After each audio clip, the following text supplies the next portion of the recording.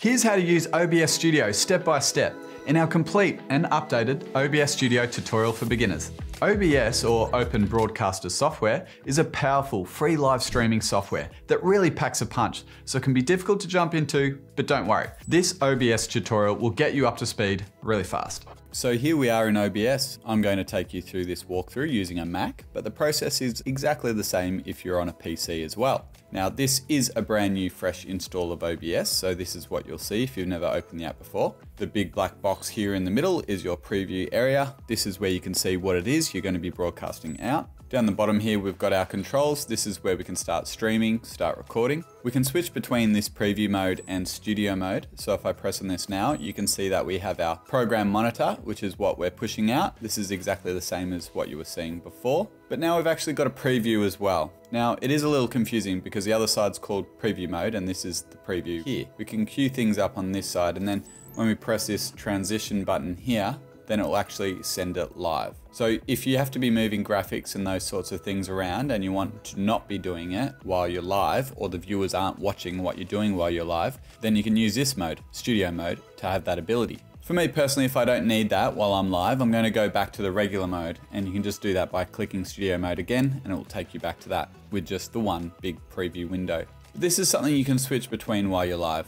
The next one down here is the settings button. This will bring up all the settings for OBS. We'll jump back into this one very shortly. Down here in the bottom right hand corner, you can actually see your CPU usage. So you can see if your computer is under load and you're potentially dropping frames or having a bad live stream if your computer is under too much stress. So you can see all of that at a glance, just right down the bottom just here. You can also see easily how long you've been live for, or how long your recording has been going for as well. The next panel along to your left is the transition panel. This is where we can adjust the different types of transitions we have between the different scenes. We'll get to scenes in a minute, but know that you can adjust your transitions right here. Or if we're back in that studio mode, like I showed you before, your transitions are also in the middle here as well. Let's get back to preview mode. The next one across here is your audio mixer. This is where you can easily see and adjust your volume levels for each of the different elements you're going to have in your live stream, or each of the different sources you're going to have in your live stream. And next to that, we've actually got our sources. This is where we can add in all of our webcams, images, videos, websites, or anything we want to actually include and use in our live streams. And you can see if I just press on this plus button here, you've got all your options there. And the next one across here is your scenes panel. Now this is essentially where we can have groups of assets or different configurations for different elements or different sections of your live streams. So you might have a scene set up for just a full screen image of you on the screen. The next scene might be your computer screen that you're sharing. And you might have another scene for you with some text on screen. And as like almost every program out there, you've also got your standard menus and options right up the top here as well. So that's the overall interface. Okay, let's jump into getting OBS set up. So come down the bottom here to settings. Now, a lot of the settings in here are going to be personal preference and also going to come down to the type of live stream or the type of recording you're actually going to do. Things like how it looks, the theme, whether you want dark mode enabled, like so, or Yami default. Not sure why they called it that, but let's go with the Yami. So you can choose what theme you want. Likewise with some of these output confirmations here, things like being able to show a confirmation dialog box when you're starting a stream or showing one when you're stopping a stream. This is what I'll normally have on. And this one's quite handy too. Like, are you sure you want to stop the stream? A little pop-up asks you if you want to confirm that. I'll normally have this one on. And exactly the same for stopping recording as well. Just in case it accidentally gets knocked and you don't want to stop streaming, you don't want to start recording. At least you've got a confirmation box here to maybe save you in that case. So for me personally, most of the time I have these three boxes ticked. Automatically record when streaming. That just depends on how often you want your streams recorded. If you always do, then of course it would be great to just tick that box as well. But I suggest that you have a scroll through this section and just see if there's anything that stands out to you. Maybe at a later stage, once you've gone through and set everything up, that you can then add this further level of refinement to customize things up for yourself. So that's the general settings. The next one down is your stream settings over here. Now this is where we get to choose our streaming service. Up here, whether it's Twitch, YouTube, Facebook, you've got all the different options there. These are the primary ones. If we actually hit show all, it brings up a massive list of all the supported live streaming platforms. But today we want to show you how it's done on YouTube. Select YouTube RTMPS. The next step I would recommend is to connect an account. So go ahead and click connect account. It will then bring up your accounts and choose the one that's right for you. And it's that simple. Now this is where we get to specify our output settings for our live streams, but also for our recording as well. So for configuring out our live stream, we need to specify a video bitrate. The default here is 4000 kilobits per second, but with this number, the higher we go with it, the higher the quality of the stream we're going to push through to YouTube or whichever platform you'll be broadcasting to. But it also means that our internet speed, our upload speed, needs to be capable of consistently pushing that amount of data to our broadcasting platform. Now, I'll link this page down in the resources below, but this is where YouTube suggests which bit rates you should be looking at for the different resolutions. This page is really handy. So this page tells us if we want to broadcast live to YouTube as 720p, the video bitrate should be between 1500 and 4000 kilobits per second. If we're doing a 1080p stream, that needs to be 3000 to 6000 kilobits per second. Now we can go above, but you really don't want to be going below these numbers for a decent looking, reliable stream. So in this case here, we're going to be doing a 1080p live stream through to YouTube. I'm going to set this to 5000 kilobits per second because I know my internet will be able to handle that kind of quality. So that's the video quality. We can also make changes to the audio quality here as well. Now I would recommend that you're not going any less than 128. The default here is 160. That's going to give you pretty good results. 192 right up to 320 will give you a high quality audio. So if you want to be broadcasting live with music and those sort of things, and you want to have the highest quality through, then you're going to want to pick a high quality bitrate for your audio as well. Personally, I think anything from 160 to 256 is going to give you great results. But if you're only just speaking to your live stream, then you'll be able to get away with 160. So I'm going to leave it at that. So those are your live streaming settings. If you do want to also be recording settings can be found just below, and you can keep all of your details in there. Now with the main ones being your recording format, you can see the default here is MKV, Matroska video that means, apparently. You might want to switch it to an MP4, very universally recognized format, that one. And you'll also want to adjust your recording quality because in a lot of cases, you want to actually record a higher quality video than the one that you're streaming out. So higher than 5000 kilobits per second.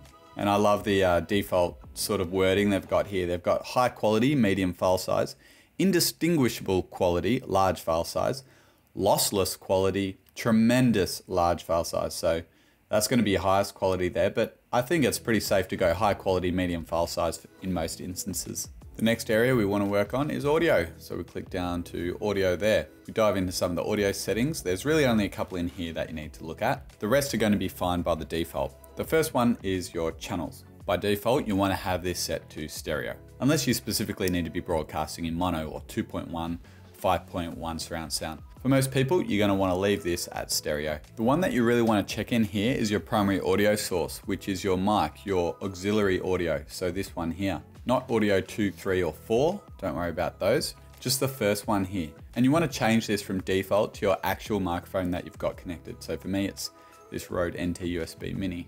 And make sure that is indeed the microphone that you've got connected to your computer. Now, even if the default setting here is using your correct microphone because of your system settings, I'd still strongly recommend that you're manually setting this to your actual microphone, just so that you don't have any issues down the track. All right, so we move on to video resolution settings on OBS. This is where we get to specify all of our video related settings. For the quality, for the frame rate of the live stream that we're going to be creating, both here in OBS and also to whatever you're going to be pushing out, to YouTube in this case, or even to be recorded. The two of them actually don't need to be the same. So you could actually be working from a high resolution project in OBS, but broadcasting out to YouTube or recording a video file in a lower scaled resolution. And that's what we get to specify in here. So the default here is that our basic canvas resolution or our OBS resolution is at 1920 by 1080, which is 1080p. But the default is saying that we're going to be broadcasting our output at 720p, 1280 by 720.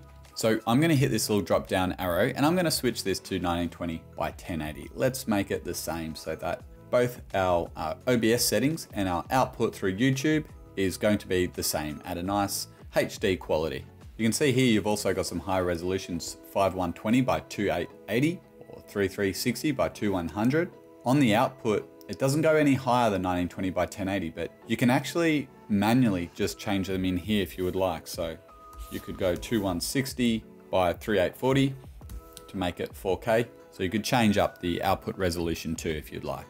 But I'm going to leave that at 1920 by 1080. You can also change your frame rate here. It's got it at 60 by default. I'm going to make that 30. Next one down is hotkeys. Hotkeys on OBS is where we can set up shortcut keys to be able to control OBS. So we can create our own keyboard shortcuts to do things like start or stop streaming, start or stop recording, or a heap of other functions that you've got inside of OBS as well. So this is something that's not necessary, but it can really streamline the way that you're able to control and configure everything up and run your live stream while you're actually live. The next tab here in settings is accessibility, which is one of the newer features, which is pretty cool because it helps people who may have a disability or may have some eyesight issues to select colors throughout the interface that better suit them. So there's colors here by default with their color codes, or you can use different colors and select your own color that suits you, which is really cool for those who need it. And down here under advanced, you guessed it, there's a lot more advanced settings in here. I would say that one that I do check here quite often and make sure is selected is to automatically reconnect. So this one here, make sure that's enabled. So if for whatever reason your internet drops out, it's actually going to automatically attempt to reconnect and to restart your stream with this setting enabled. So we're going to hit OK because we're happy with all our settings. And now we're going to go ahead and set up our scenes for our live streams. So you can see down the bottom left, I've already got one default scene, because there always has to be at least one that's created, but we're going to rename this one just to make it nice and clear. So right click and then hit rename. And let's just call this one main camera. Now for this main camera, we now need to specify which sources we want to have used, which cameras we want to have used in this scene of the main camera. So we're going to go ahead and press the plus button over here on our sources. And here, I'm going to choose video capture device. We've chosen video capture device and we get to rename it here if we like. I'm going to rename this to MacBook webcam. I've just got the webcam today. And now we get to specify which camera we're going to link here to this video source. So if we click here, you can see I'm pretty limited with my choices because I've only got the one camera hooked up, which is just the FaceTime HD camera, the built-in camera on my MacBook. And most modern day computers will have the same. They'll have a built-in camera. So you should at least have that. If you do have other cameras connected to your computer, then they will show up here and you'll be able to choose those. But today we're going to choose this camera. Hello, it works. Here I am. You can see the preset here is set to high. That's great, that's what we want. You can see there are other options there, but we're set at 1920 by 1080, which is high, and these are all lesser quality, so we want to stay on high. And then once you're happy, click OK. And here we are on our main canvas screen there. And you can see in the sources, it's added MacBook webcam, which is the camera that we're seeing right now, which is all great.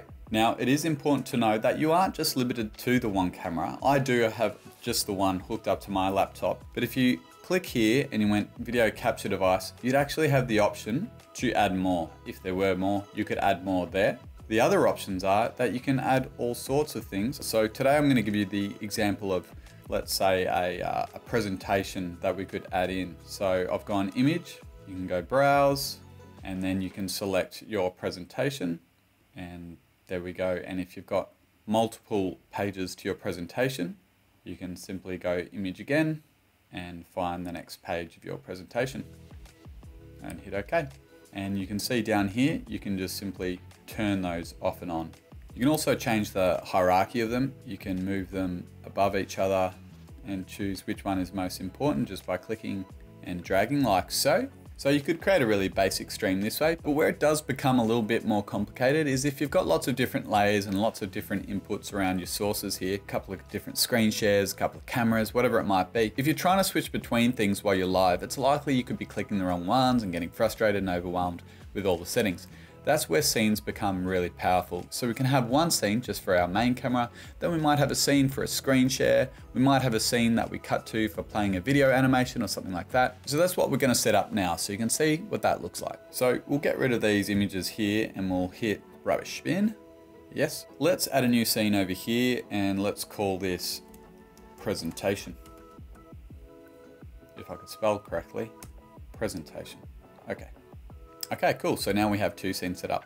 Our main camera, hello, and our presentation, which has nothing in it at the moment. So let's set that up quickly. We hit plus, we go image, we find our first image of our presentation, our cover, happy days. Let's add a couple more just so it can look like a real presentation.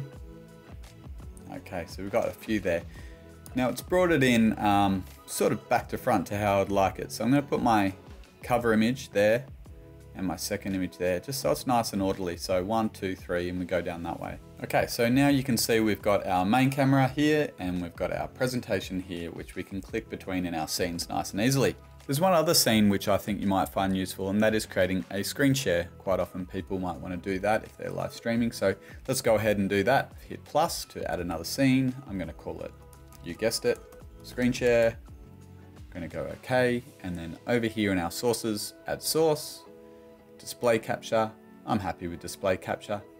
You actually can't call it the same as your scene, as you'll see. If I try, it said name is already in use, so it's got to be something different. So even if there's a gap between there, that might work. Okay, so it's automatically hooked up to the screen which I've got running at the moment. Now I actually have 2 screens going at the moment. Lucky.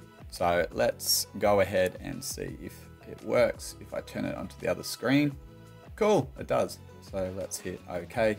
I'm really happy with that. Now I can switch between all my different scenes. Now, as you can see here, my second display screen is actually really large, so it doesn't quite fit into the screen we have, but you can easily just resize like so and bring into line so it fits our screen. Perfect.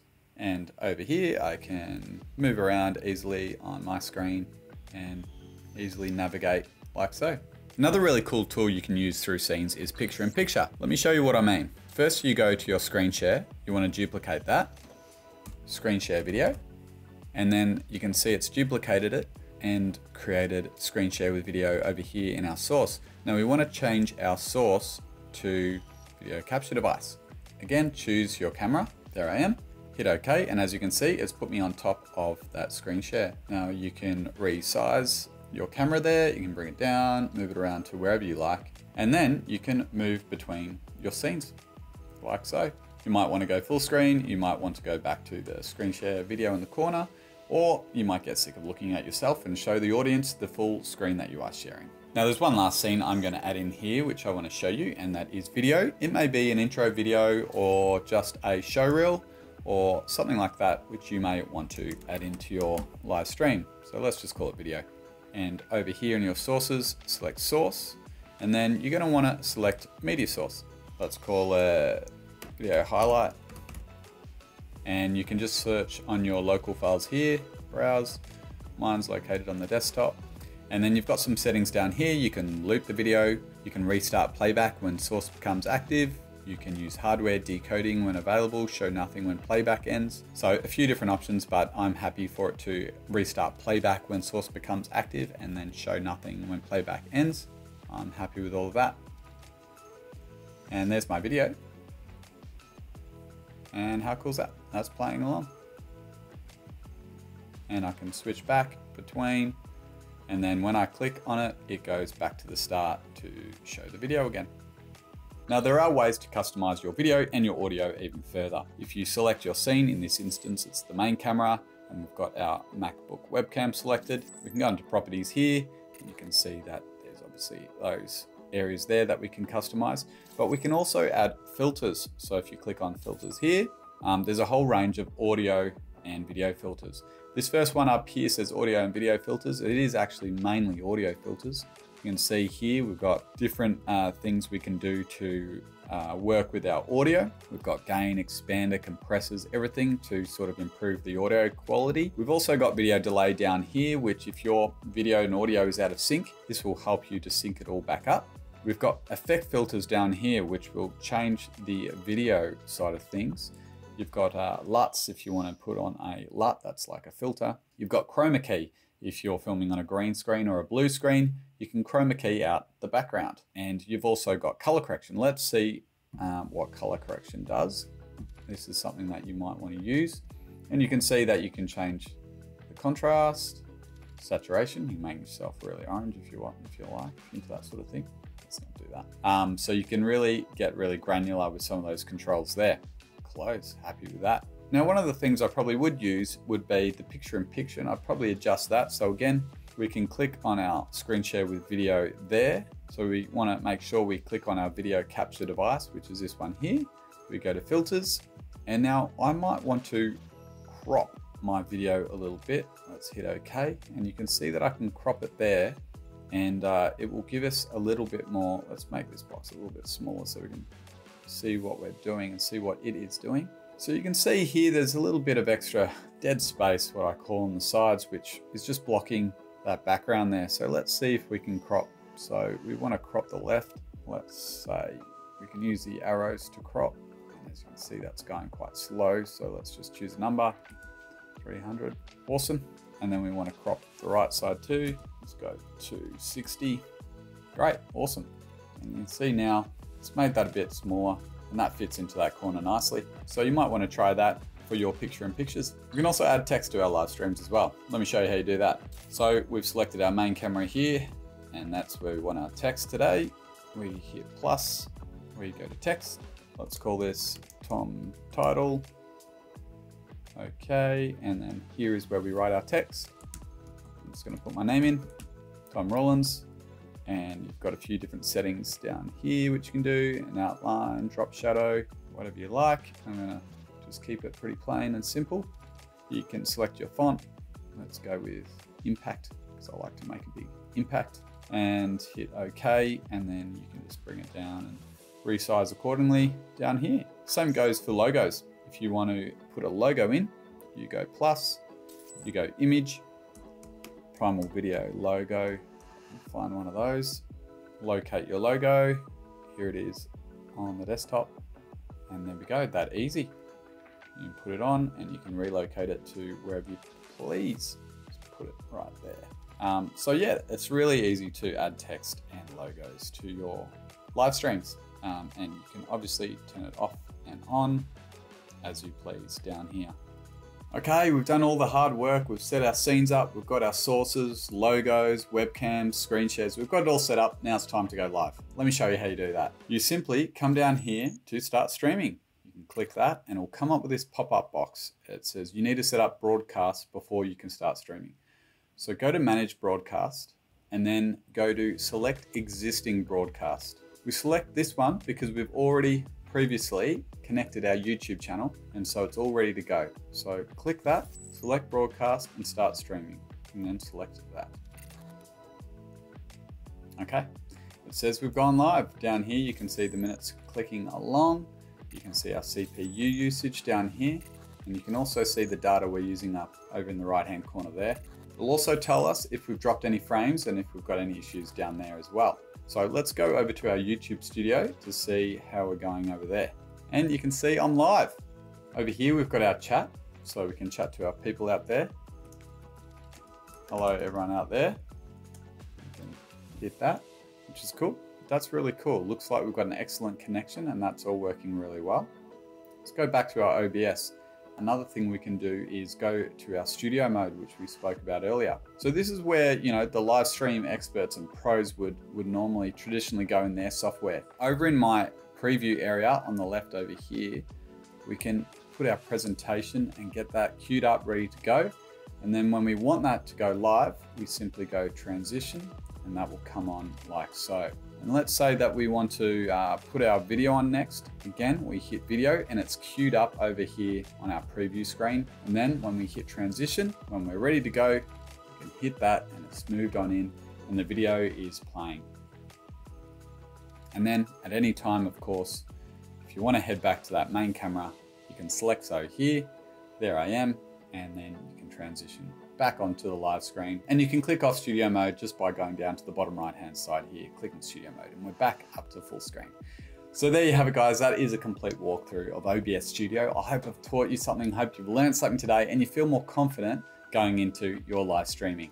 Now, if you want to see how OBS stacks up to the other top options out there, check out the videos linked on screen where we compared the best live streaming software for Mac and PC. And don't forget to check out all the resources we have for you linked in the description below, including a link to my channel too if you want to check that out. Thanks for watching. I'll see you in the next one.